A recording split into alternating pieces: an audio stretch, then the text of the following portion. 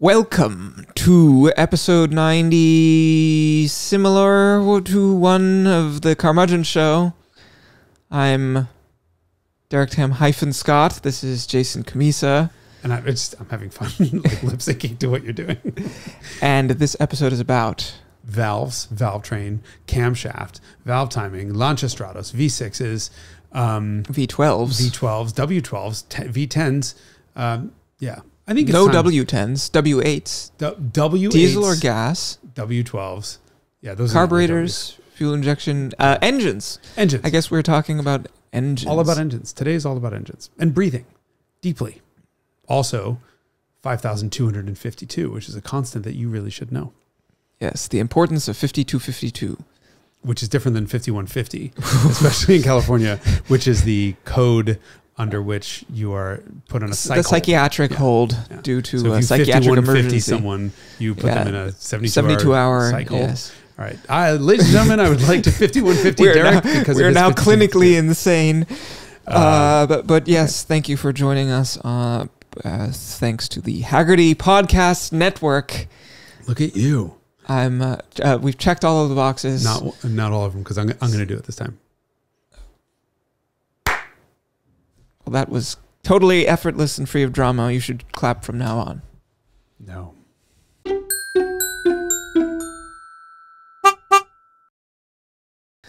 Hello and welcome. Are you John Davis? No. You know what I bet John Davis could do? Clap. Yeah. Well, we've just seen me do that. We don't have to see me do that now. Okay. So God, it's very strange to be without headphones. Isn't I it? know. I don't. We're trying an experiment to see if we're less weird. Yes, it's probably the headphones. That's why we're weird. That's we're not, of course having nothing to do with the fact that this week we're going to be talking about camshafts, valves, bore and stroke, and whatever else. Oh, Paolo forgot to hit record on the cameras. What? He had the A cam going. Yeah, it doesn't matter. We don't need close-ups on us. First things first, this past week, we crossed over 1 million views on YouTube for the Carmudgeon Show. And metrics on... Oh, damn it. I knew you were going to answer this question. Give me data. No, I'm mostly interested actually in what percentage of our consumption is online versus listened. It used to be almost like large portions were on YouTube, but now like a lot of people listen. Used to be. No, it's not anymore. Now you're going to make me do research. No. I haven't done my homework. No, it doesn't matter. Anyway, a million watches, but a lot of people apparently listen to us. And then I was going to say that inserts are maybe largely irrelevant. Then I think for the people who watch us, it matters. But if most people are listening and not watching, then... most of the people that I know watch us on YouTube say they sort of have it on in the background. There's nothing really all that exciting to watch here, other than my occasional dirty looks that I give you. But the inserts help. I think they really do help provide perspective because a lot of people don't know what the fuck you're talking about. Yeah, that's the story of my life. I have to add inserts to my own life. That's a good idea. We should have inserts for my own life when I sort of do that because I remember when photos. Yeah. Like when I took a photo of something, so I can usually pull it up on relatively short notice. So by the way, YouTube is now considerably less than half. Yeah, that was my understanding. There was the last podcast I looked at was 22,000 out of 54,000 streams. So yeah. Okay. So those of you on YouTube, you are now in the minority. But we will keep shrinking. So, I'll come up with a full number. Maybe by, at some point, maybe by the end of the year, I'll have compiled 2022's data finally, which I keep saying I'm going to do and then never get a chance to. But obviously we're... listeners don't really care. I mean, whatever, it's just self-congratulatory. Listen, if there's any advertisers out there, if you want to advertise on us, we could start doing that. Yeah. Then we'd have to read things like, brought to you by Snapple, lemon tea, naturally flavored. And also, maybe we should be sponsored by Kleenex because I have to sneeze. Yeah. It's not a great brand fit. What? Kleenex? Why? I don't know. I mean, I would be more enthusiastic to talk about insurance. Here's some lotion. All we need is tissues. Kleenex. For fuck's sake. All right. So the topic of this week, what do we... I love it when I get Derek to say Honda has just made a new V6. Oh yes, so someone in the comments, you were like, one V6 ever made by Honda, and it's as old as the sands of time, or whatever the phrase is that you used. But then someone older than dirt. Someone in the newer than dirt, right? No, I think it predates dirt. Oh, really? Yeah, it's sand casting. Sand is before. No, Honda has had. So someone in the comments was like, "Yes, there's a new one." There is apparently a new one. Now let me make it clear. The original NSX had its own bespoke V6, but Honda's other passenger car V6 has been the same for 25 years. I can't remember when the hell that thing came out. But probably in the Legend in 86. 86. And that was a single overhead cam. Originally, was it? It must have been 2 valve per cylinder originally. It was, as of late, was a single cam 24 valve, straight 6, but it did have VTEC. V6. God. Why do we do this? We come here. Eat lunch because we would die if we didn't eat. Yeah, but we'd far more fun if we weren't half dead. We're always like food coma after lunch, and we can't speak English anymore. Anyway, so it's a 24 valve V6, but it's single cam. So 2 camshafts in total, 1 per bank with VTEC. And that's been existing for a very long time. Honda now has a new turbo V6. That's a double overhead cam turbocharged V6. That's an Acura TLX. Also a turbocharged V6 in the NSX. But Honda has moved their 3.5 liter V6 and has killed off the VTEC. No more VTEC, yo. Oh, I mean, the V6 crew is not really a VTEC demographic anyway.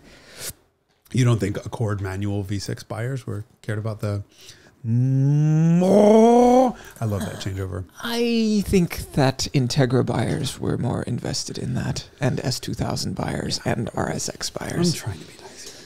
Here's the thing. It was a good V6. It had a really good long run, but VTEC has been replaced with just cam phasing. Mm-hmm. So the benefit of VTEC was that you could have 2 very different cam profiles, and it could switch cam profiles.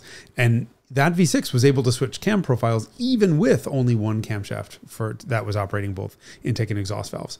And I think it would switch the intake side. I haven't done any research on this, but I'm sure it was switching the intake cam lobes. But what the new motor can do, when you have an independent camshaft driving intake valves and another one driving exhaust, you can phase timing. So you can change intake timing. And now the new motor has 4 phasers on it. So it can change intake and exhaust timing. Dramatic improvements in efficiency. Yeah, gain no horsepower. I mean, so this is the thing is emissions. It's emissions. Improvements in emissions. It had to have been emissions that drove that decision. Either that or I haven't looked either. Maybe it's probably, if I had to guess, it's the TLX's 3 liter with head design just without the turbos. So it moved to direct injection.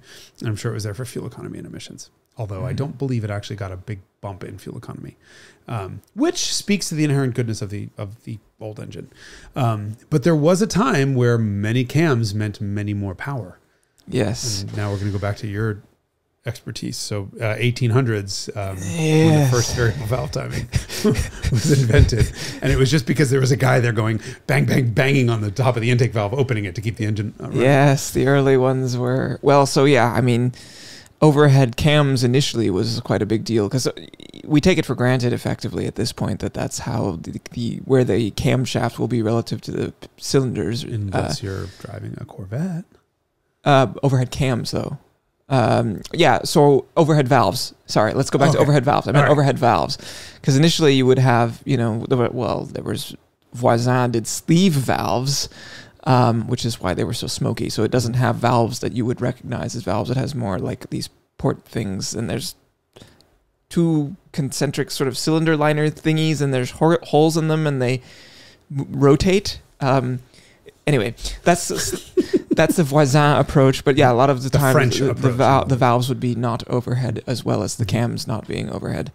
And then, of course, the air has to make like a U-turn if it's doing that, and that's quite inefficient. And so the earliest, we did like 64 seconds of research, which is an infinite % increase in the amount of research we normally do before a Carmudgeon episode. But you learned to say another way of saying, let's spin this on a positive note. We just know a lot of shit and we don't have to do research. Yes, exactly that. Or we just are totally fine making ourselves look like assholes.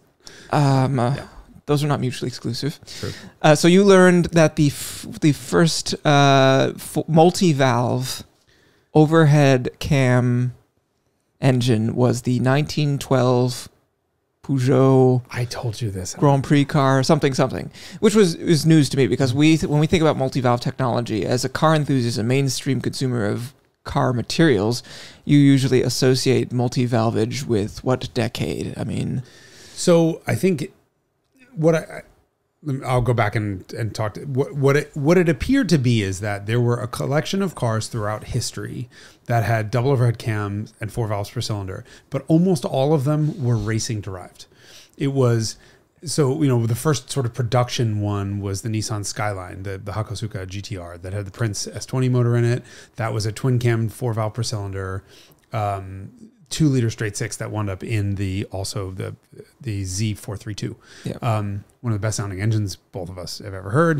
1968, 1969, somewhere in there, production. That was incredibly early. But that was another one of the examples that had peppered back to the 19-teens. Yes. Where you'd see racing engines that would wind up in road cars. And that was Peugeot had done one. Yes, and Isola Fraschini also in that era. Bentleys from the outset always had 4 valves per cylinder. Were they twin cam? They were single cam with 4 I don't know if they were twin cam or not. They probably were single cam. So that was, 1921, and these are the cars that won them all. Bugatti would do that as well. The other one that I think is pretty neat is the Duesenberg Model J and SJ, which is the supercharged version of that engine. It was an inline 8 with 4 valves per cylinder and twin overhead cams, and in like a big luxury car. I mean the engine was designed by Harry Miller, I think was his first name. Oh, Harry. Yes. Harry Miller, who designed IndyCar engines, and I think he maybe did some stuff at Offenhauser, but anyway, he designed the engine, and that's why it was like a racing engine, even though the car was a big luxury car, and that's why it had that level of sophistication. But, for every one of those, there's all these people who are doing, not even overhead valves in luxury cars. So that was like a sort of philosophical place to be for various expensive car makers, and then meanwhile, pedestrian cars were still doing sort of side valves and stuff like that. And, if you were lucky, overhead valves with push rods. Yes, if you were lucky. Yeah. And so it really, there was another car. Oh, there was a Ford Cosworth that was, it was Cosworth Vega that was all in 1970s. So 70s is sort of when you started to see Jensen Healy, less insanely race engines that wound up being 4 valve per cylinder. But when you sort of look at the scatter plot of where they all existed, it really was 1980 to 1983 where 80 to 86 when everyone really came online. And it was actually... everyone meaning like just sort of premium brands that were doing performance-oriented cars. I mean, not even premium. But if you had Nissan and Toyota. Yeah, but if you had a car that had 16 valves or twin cam, that was something that got put on the outside of a car and be like, that's the sporty one. Right. And there's kind of a long period in here where you could buy both variants, like the first Saturns were like this, and there's all these cars. We're not there yet. We're at 1980. Yes, right. We're going to go about this chronologically, God damn it. Okay. We flew right through my era of expertise in that case. Well, I think it's important to look back and say, like Ferrari 1982 models got quattro valvole. So they were the 4 valve for the 8 cylinders, right? Yeah. And those V8s had already been twin cam, but they were twin cam. Yes. 2 valve per cylinder motors. In 1982, Ferrari introduced the 4 valve V8, but by that point, Nissan and Toyota had both introduced 4-cylinder 16 valves models, and so they're really kind of the earliest, right? So Nissan again, 1968, 69, 70 in that area with the S20 motor, and that really was once on the forefront. Honda was nowhere to be seen from what I know, but really that was the spark. And then 83, you started getting. So 85 was Countach, 85 was Mercedes-Benz with 190 2.316. We also skipped BMW. BMW is another race engine. That was another one that I put on that other scatter plot of that M88, which is the engine from the M1. Mm-hmm. That was a fully developed race engine. As was the S14. As was the S14. You could argue the same about the Mercedes engine, though, as well. The 2316? Yes. That it got a Cosworth head intended for making homologating to go racing. Yeah. But we saw Saab in 83 put 16 valve heads on their cars, and then from there on it was Volkswagen 86 and GM 87 with that the Quad 4. And that's I'm really interested to experience one of those engines. I've never driven a Quad 4 powered car. I hear they're like kind of weirdly torquey and strong and coarse. everything I read in period was that they made crazy power, but they were vibro monsters and just terrible. I've never experienced one either.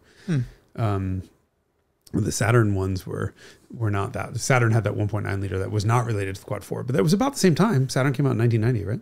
1991, yeah. And so that was a 1.9 liter, and you could choose between a single overhead cam 8 valve and a double overhead cam 16 valve in the SL1 and SL2. And SL1. 2 for 2 cams. Yeah. But also, I mean, Volkswagen in 1986 and a half, the Scirocco 16 valve came out. You could still get a Scirocco, and that was an 8 valve. Ditto with, GTI that next year, GTI and GTI 16 valve. And there were plenty of other cars where you could get the 16 valve variant of it. Right. And that was the higher performance. Right. And it was the way that you would see displacement changes or cylinder count changes historically. Yeah. But yeah, they would just do it with valve train. Yeah. So it was like very cutting edge stuff during that era, despite the fact that technology had been around since the dawn of automotive time almost. What you saw almost in every single case was this was like free money, right? So you think in the mid 1980s that we're just coming out of the fuel crisis into the malaise era, right? Now all of a sudden you have this technology that costs absolutely nothing in fuel economy, but gains, you typically saw 40% power gains, which is like fucking unbelievable for, that was just power that was left on the table because these engines couldn't breathe at high RPM. Yeah, so maybe we should sort of transfer gears a little bit into the technical specifics of why this is beneficial. I mean, the fundamentals of having more valves being better is that if you imagine the ceiling of a combustion chamber, if there's 2 valves, then they account for only a certain amount of percentage of that ceiling. And if you have 4 valves, you can use more of that available space for moving gases. Yep. So the surface area or the opening area of 2 small valves is far greater than 1 large valve. And that's just because for intake and exhaust. Yes. So, to go from 1 intake valve to 2 intake valves, you typically see 30, 40, 50% increases in flow, which means power. That much more fuel air mixture and that much more quickly moving. Yep. So yes, that is one of the benefits as well. It seems such a simple thing, but car companies the French started, I think it was a Peugeot again that also had a 5 valve, 3 cam motor in 19. Thank God we never did that again. Jesus Christ. But I mean, look, think of all the car companies that did have 5 valve engines. Yes, that was all the rage for a while. In the early 1990s. Ferrari F355, 360 also had 5 valve. Audi cylinder. did it a bunch too, into the 2000s. Yeah, 1.8. So the Volkswagen Audi Group 1.8 turbo and the V6 has got it. And the V8s, I think. And the V8s and the V10s. Really? Yeah, they were, I'm pretty sure. I mean, but not with 3 cams. Not with 3 camshafts, no. Yeah. Don't forget that car companies typically make 1 combustion chamber design and then just hit Control-C, Control-V. Right, as required to get to the desired number of cylinders. Not unlike, oh God, I shouldn't even say his name because after some recent episode, everyone's like, where's the Piech-isode? But during the era of Maximum Piech, I always admired the fact that you could get any number of cylinders in any configuration with any type of fuel. From the Volkswagen Group? From the Volkswagen Group. If you look in the right place, right? You want 10 cylinders? Great. How would you like them? What kind of fuel would you like? Would you like it with or without turbocharging? 12 cylinders is a good one to do that with. Obviously, pretty much 8 cylinders, right? Would you like them in a W or would you like them in a V? Would you like diesel or gas? Would you like a flat 6? No straight 6s in the Volkswagen Group? That's true. But there was a narrow and a regular V. There was a regular V and a narrow V. And then a VR5 and a straight 5. Right. Flat 4 in the Piech era? 718 technically? That's flat 4, straight 4. But no Lancia V4 type, Lancia type V4. No. But yeah, that's a good point. You can get V10, 12, 16. You could do W12. You could do V12. You could do V12 diesel. Yeah. V10 diesel. Yes. There's a lot of fun options. That's really cool. During that era. And now they're just like, you get your choices are 2 liters, 3 liters, or 4 liters. But don't forget the 1.5 liter turbocharged. 3-cylinder. Although the Volkswagen Group, I think, is a 1.2 3-cylinder. Oh, the big one. No, I refer to the 670cc Citroën 2CV as the big block because the early ones were 400-something cc's. So the 600cc one is the big block. The big block. Big bore. Yeah. Look, at the end of the day, the goal of an engine is an air pump, right? Yes, it is to transfer as much gases as possible. Sounds like me after lunch, after Taco Tuesday. Right. So you could add a turbocharger to transfer more gases, or you could flow more. Well, that's more mass, I guess. Well, and the whole idea is of those revs is that it's not only just the ability to breathe, but now by having two cams that are operating a certain number of valves, you're removing finger followers and other sort of complicated things in the valve train so that you can spin them faster. Right. So, like, I always found very interesting in Dodge Neon 1994 era, you could get a Neon with a 2 liter that was either an 8 valve or a 16 valve, and the horsepower was 132 or 150. And that was the difference between going from a single cam to a double cam, right? You can spin the twin cam and put more aggressive cams on it such that you can make more power, because there's a certain amount of power that you're never going to be able to exceed in any engine, a naturally aspirated engine, without doing revs, right? So what we talk about is specific torque. Yeah, we should talk about revs in a moment as well. But let's finish this thread. Before we talk about RPM. Well, so basically a certain displacement of engine, regardless of bore or stroke, regardless of design, will have a maximum amount of torque that it can produce at its peak. And that's volumetric efficiency. How real effectively, how much of those cylinders can it fill properly to the max? And so for something like a 2 liter, you're on the order of 150 pound-feet of torque. You're not going to get any better than that. So if you know that horsepower is nothing more than a function of torque times RPM, and your maximum torque is somewhere around 150 pound-feet of torque, no matter what you do, the only way to make more power is to rev it faster. Right. And so again, moving more air-fuel mixture. Exactly. So if you have an engine that can only rev to 5,000 RPM, let's call it 5,500 RPM, you're not going to make more than 150 horsepower out of 2 liters.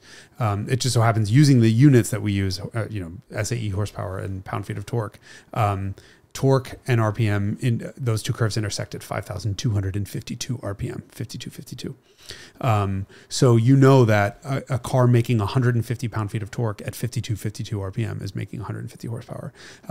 To get to that sort of magic 100 horsepower per liter mark, you're going to need to be able to maintain that 150 pound-feet of torque to a much higher RPM. And to get to the 200 mark, you're in the 7,000s. Mm-hmm. So you will notice people who are inclined towards observing data that anytime a car has a specific output of 100 horsepower per liter, it's going to be a revvy, naturally aspirated engine. If it's naturally aspirated, it's going to do at least 7,000 RPM in order to do that. Yeah, and you can do the math. I mean, 7,000, let me just think about this. At 150, I'm sorry about pulling out a calculator, which I swore I was never going to do. But 7,000 divided by 5252 is 1.33 times 150 is 199.9. So 7,000 RPM at 150 pound-feet of torque is your 200 horsepower. So without revving to 7,000 RPM, you are just not going to be able to make 100 horsepower per liter. Yeah. Yes. Now, unless you force more air in there, i.e. increase volumetric efficiency above natural atmospheric air by turbocharging or supercharging. Correct. Or putting electric motors on it or whatever. But right. All of these sort of cheats that we have now. But in terms of experience, and this is why everyone always fixates on naturally aspirated cars, you want that the naturally aspirated progression of your experience. So, this is why McLaren F1, has a 7,600 RPM redline. I don't know what it is That's all it is? Yeah, it's surprisingly low. That's so funny. Or maybe that's where the power peak is. That would make more sense. I thought I could hit $8,000, but whatever. I mean, it's not 12,000 RPM, correct. Right? But in the day, I mean, my 75 Ferrari is 7,700, and that's a 2-valve per cylinder engine, twin cam, and so each cam operates those valves directly. Whereas, for example, my M20 powered BMWs, the old BMWs, those are single cam, and it uses rockers, and you will break those rockers over 7,000 RPM. But yeah, and that was a common thing in order to save money, because this, what is the downside of all this is that it's more expensive to have these castings and more camshafts and all that stuff. And so if you look into like some of the multi-valve engines of the late 80s and early 90s, you'll see some kind of curious arrangements. Like you were saying, a single overhead cam V6 with 24 valves, or there were a lot of 12-valve inline 4s that were happening during this era, because they were sort of saying that, yes, we still need to have, for economic reasons, a single cam, but let's at least add one valve to that, and so it's not a 2-valve engine. And so it's this compromise that's not really optimized around driving experience or performance as much as is like improving the efficiency somewhat without increasing cost too much. Right. And so every cam that you're driving also has an efficiency loss, right? So correct. Just like a compressor that, like a supercharger, it takes X horsepower to run a supercharger, which is not something that we usually think about when we think about supercharging, because you think of it as adding power, but because it is directly driven off of the engine some way, it's like adding an air conditioning compressor or power steering pump or any other ancillary. It does require some number. Yes, quite it's a huge load on that. Yeah, it could be 50 horsepower to drive a supercharger. I mean, the Ford Mustang, the Shelby GT500 supercharger costs 150 horsepower to run it. And that's a 760 horsepower engine. So it's really burning 900 horsepower worth of fuel and experiencing the stress of it's producing 900 horsepower, but $150 is right off the top of it. Yeah, it goes away immediately. Yeah, but you would see in the 1990s, you'd also see all of a sudden 16 valves that would pop up, single cam, 16 valve 4 cylinders that would pop up. And that was largely for emissions reasons. When you have 2 valves, there's no perfect center spot for a spark plug. And if you think about when an engine's running very quickly, there's a very short amount of time for that flame to propagate right from the spark plug all the way and burn the mixture completely. So ideally, you want that spark plug perfectly in the middle of the combustion chamber. And when you have 4 sort of symmetrical valves, you can put a spark plug right in the middle. So Suzuki, for example. Oh, with a 2-valve, I guess you'd have to offset it so that you can increase the amount of area that's available for gas transit effectively. Yeah. And so you would see all kinds of, like Suzuki did a 16-valve Samurai, or I guess it was a Sidekick at that point. And they would gain nominal amounts of horsepower or none at all, but it was there for emissions reasons. I suspect that's the real reason why Honda went to the new V6. It's just emissions reasons. You can time things differently when you have independent controls of stuff. But, well, yeah, and that's the power also of direct injection as well. You can time when the fuel goes in, because when you're port injecting stuff, the fuel just comes in with the air, and that's kind of your only option. Yeah. Yeah, and the problem with that is if you cut spark to one of those cylinders, for example, so cylinder deactivation is another emissions trick and fuel economy trick that Honda does even on the V6, is with a port injection car, you can't really shut down 3 of the cylinders fully without continuing to spark that, because there will be residual fuel that's sort of condensed on the intake tract and is coming in. And now you have a lean burn condition. So you have not enough fuel to fully combust, and it'll actually spike some emissions, like NOx emissions will spike when running. Right, because NOx is a result of not having enough oxygen, or is it? Correct. It's a lean mixture, too much, not enough fuel. So you'll see that direct injection cars can cut throttle or can cut power by just not firing the injector with no spike in emissions. So they can do things like the farts that you get on upshifts by just inducing a misfire. Inducing a misfire in a port injection car necessarily means you're going to have some emissions. And you don't have to deal with that on direct injection cars, because if there's no fuel being directly injected in there, there's no residual fuel dripping down the intake off the intake valve. So you can start to play more tricks. And all of this is aimed at basically, engineers of the earliest cars would be like, it would be really great if we could flow more gases through this same area, or we could control ignition, or we could control fuel. And we have the ability to do that with the advent of technology. And so people are, sometimes someone asked me, why is a 917 you know, even though it goes 240 miles an hour, not competitive as a Le Mans car today. And, you know, you would die driving it because it's a really treacherous car to drive. But also, you know, Group C introduced fuel consumption limits. And so you start having to be a little more clever. And it's a reflection of the fact that with electronic ignition, you can really have a lot more flexibility compared to mechanical injection, which, you know, gives you more control than carburetors. And so even though we have these sort of high horsepower scenarios from the past, the character of those engines is so different compared to now, when you have this ability to fine tune, you know, whatever it is that you want, whether that's the timing of fueling or the amount of fueling or timing of ignition. And then, of course, you think about electric vehicles, and you're like, all of this is a kludgy workaround compared to what you can do with electric motors. And it's, in that some sense, electric cars represent and certainly interacting with the Rimac Nevera, I think both demonstrated this to both of us, which is that, you know, as much as you have all the sophistication of gasoline powered cars nowadays to control all of these things, you still have only one power unit that is delivering power in some way that is limited by physics to each wheel, maybe if you have a 4-wheel drive car, but certainly modulating you have to do in a sort of dumb way, which is applying brakes or some cleverness in your differential. I mean, the amount of computing power that it takes to run and manage modern internal combustion engines is just, if an alien fell down from space and was like looking at these Rube Goldbergian contraptions that we have on all, you know, in these cars, where they're their own power plant, but their own emissions plant, sort of like in this car. And they have variable valve timing, and they have, you know, all of these weird devices to physically move a camshaft and advance or retard it based on RPM and load, and it's all done with oil pressure. It's so unbelievably complicated. And what it's all doing is trying to increase the area under the curve of the torque curve, right? I mean, it's one thing to talk about a 917's peak power, but the way it delivered that power is not the same way as cars are today. So you look at like what makes a BMW M4 you know, competition so fast right now. All the, like, everyone's talking S58. BMW's, you know, M engine is just the biggest over. B58 and S58 are overachievers. Well, the reason why is they're turbocharged. They have twin cam phasing, so they have 2 cams, 4 valves per cylinder, direct injection, turbos. I mean, they have like the recipe for everything with all of the best controls on them, and so they can make peak boost and therefore peak torque from basically idle to redline.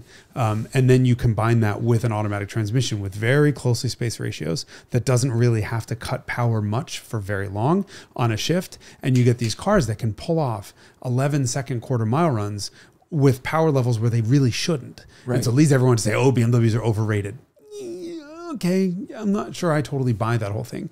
What they are is a reflection of a really well-engineered torque curve versus, you know, some turbo, or even worse, a peaky naturally aspirated car from 30 years ago. Right.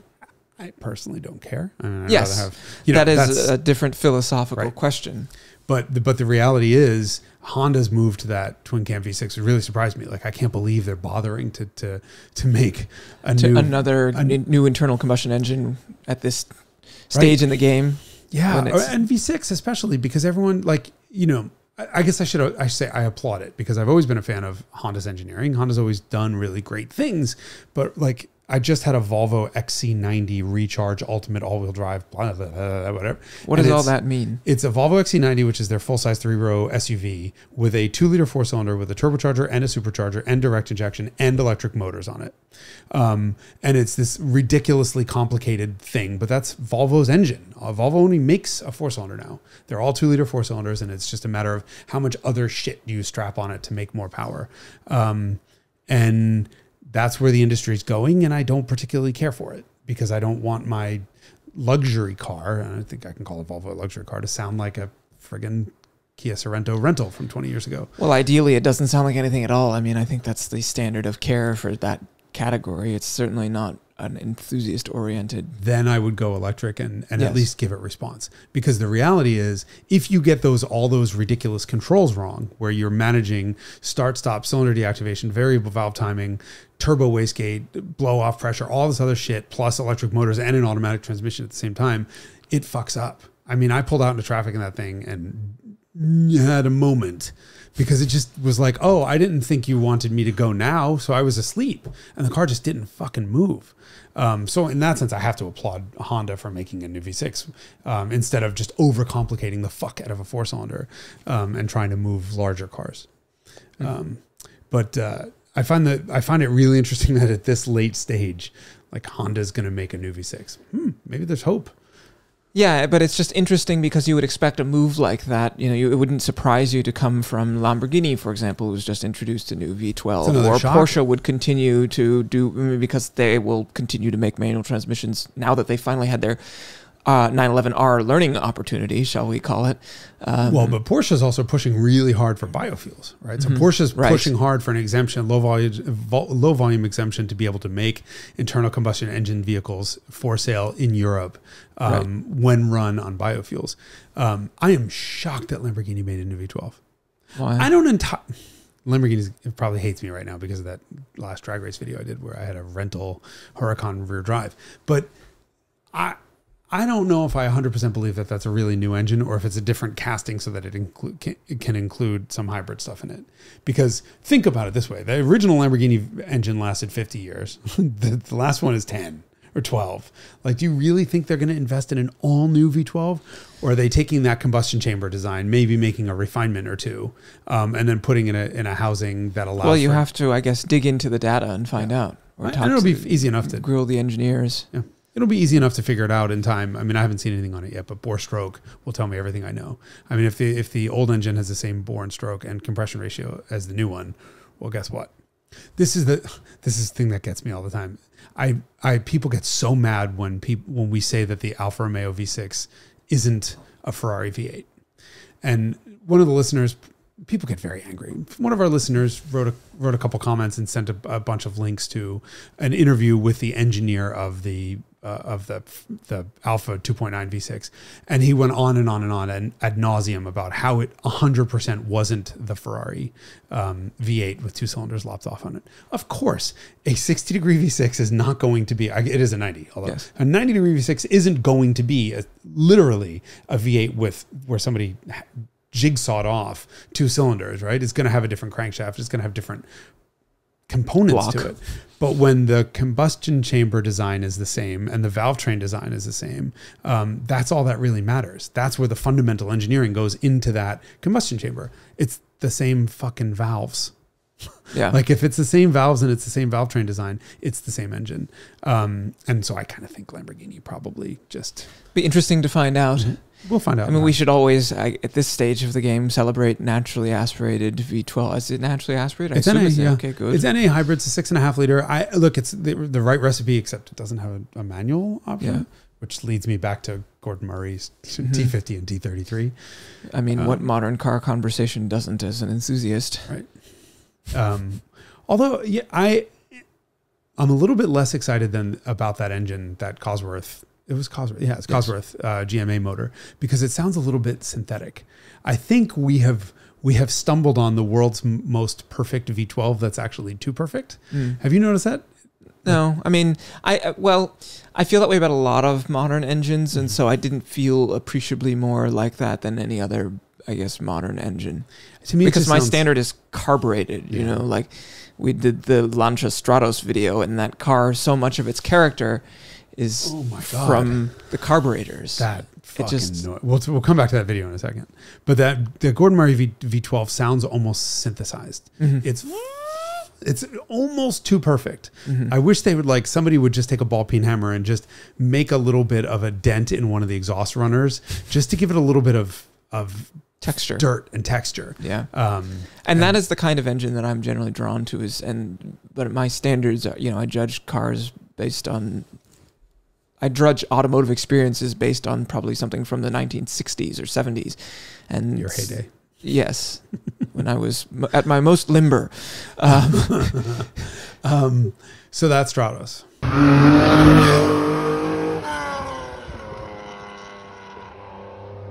Yeah. That's a Ferrari Dino V6. I've still never driven a Dino. 246. The Dino drives very differently from the Stratos. Okay, but same engine. Same engine. Same state of tune, same everything. So I think the exhaust design is a little bit different. It has a little bit of stuff in there to prevent the engine from ingesting dust and water. So the intake routing is maybe a little different than the exhaust routing, maybe to clear some of the structural members of the car. But fundamentally, yes, same engine. There's a 5 horsepower difference in their ratings, 190 versus 195 horsepower. Which is probably all bullshit anyway. Yes. Also, it's Italy. We're talking about Italians. You guys at the end, we'll put in a title card with a link to his Stratos video because you guys gotta watch it.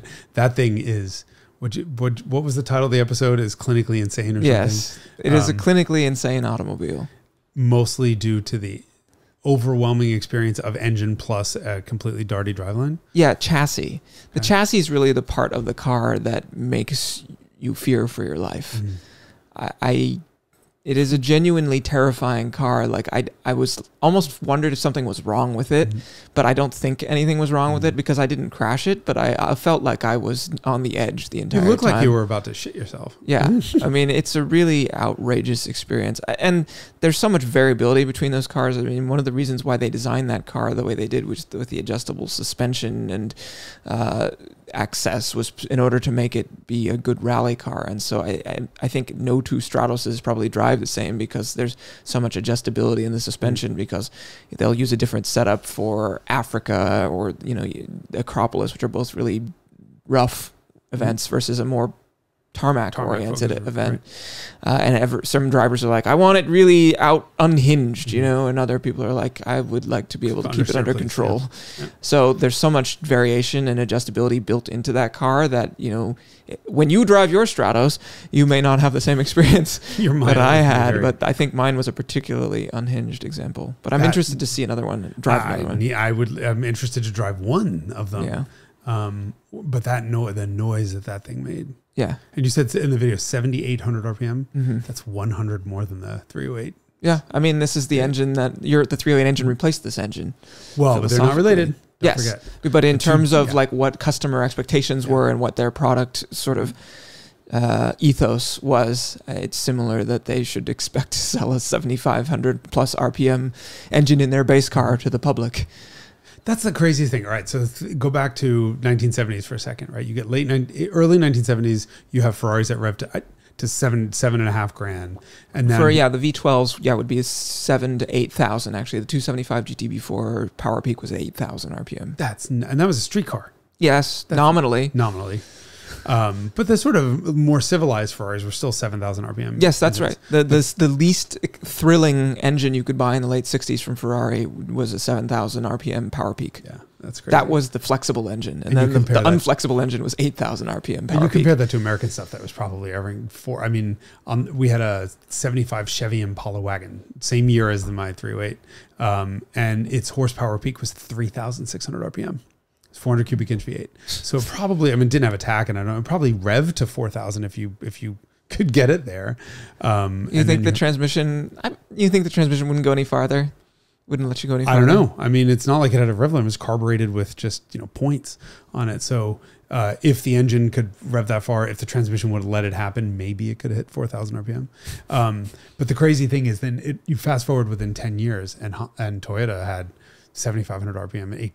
Did they do an 8,000? That 8,000 RPM 5-valve. Oh. They had 5-valve. That was 8,000. That was a bit later. But yeah, it didn't take all that long before everyone caught on to if you put twice as many cams in it, you can drive the valves directly. To go with it. Yes.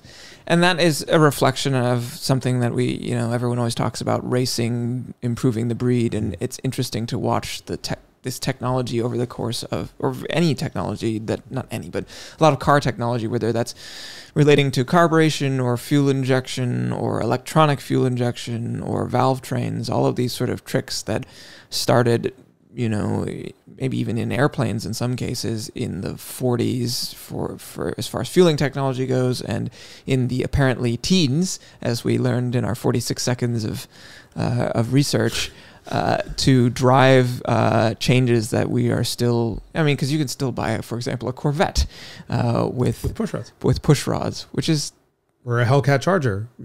Why are they still doing that? It works.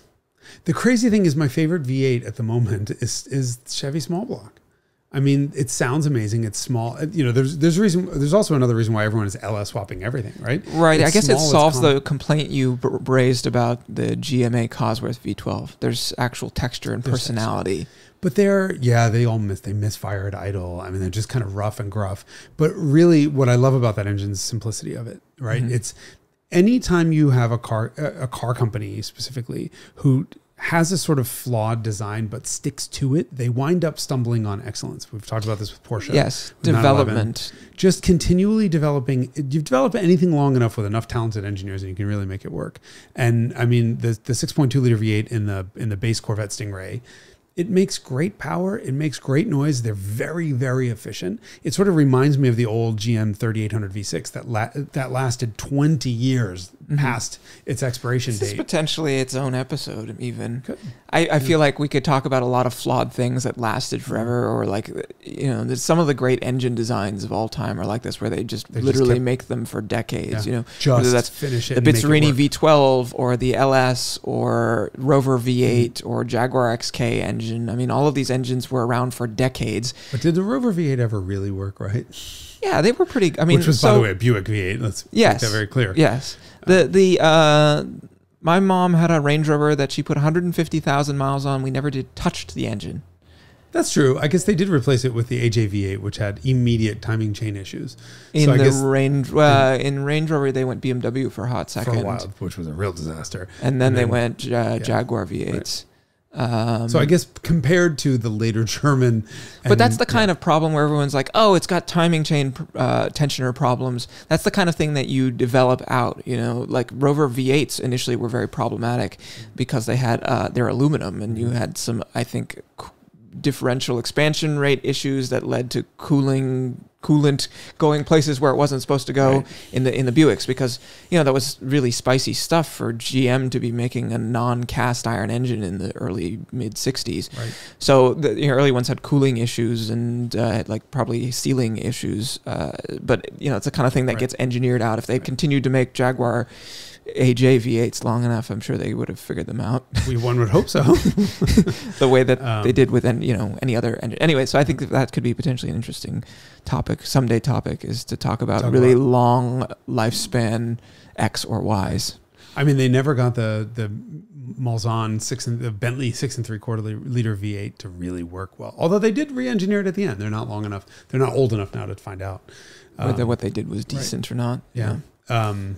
But it's interesting to watch that speed of progress that happened through the 80s with valves and revs.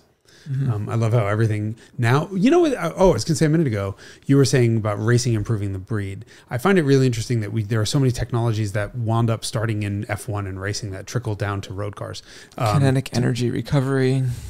I was actually going to say that hybridization and turbocharging are things that went the other way around. Yes. They were actually spurred, like the current crop of F1, like I don't watch Formula One. I do watch Drive to Survive on Netflix because it's amazing.